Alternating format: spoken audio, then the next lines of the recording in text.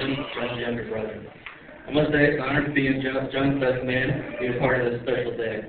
I'm surprised that John has this much faith in me. I remember when John asked Nick and I to be in his wedding. Nick and I were in the car discussing the wedding, and John casually, nonchalantly said, "Oh yeah, I expect you guys to be in the wedding." So after further analysis, Nick and I decided that's about as formally invited we'll go with John. We can speak on behalf of the whole bridal party. We are proud to be here, offering our full support. To start off, I'd like to thank Erin, her family, and anyone else who had a hand in planning this wonderful reception. After many Sunday dinner conversations discussing the mundane details of this wedding, I know not the slightest detail went overlooked. It is now clear that all of your hard work paid off. You guys have chosen a wonderful venue for this occasion.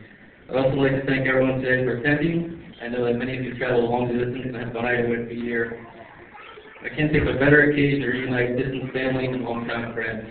I must say that bringing this family and friends together of these two families together is an interesting and very fun experience.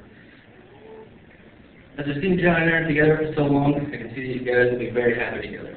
I've been a close witness to their relationship over the years, and I can see that you guys are very crazy about each other. You guys are a very fun, exciting, pleasant couple to be around. John's extremely lucky to have found Erin. Erin is a great girl and has all the qualities of a guy would for a woman. I've also realized over the years that Erin has been very positive influence in John's life. I can see this as I watch Erin put her decorating touches on John's house, transformed from a bachelor pad to the domesticated place one can call home. It's nice to walk into John's house and snack on freshly baked goods like he presented on the kitchen counter, rather than a 2-year-old pizza in the fridge. Erin, you've done a great job.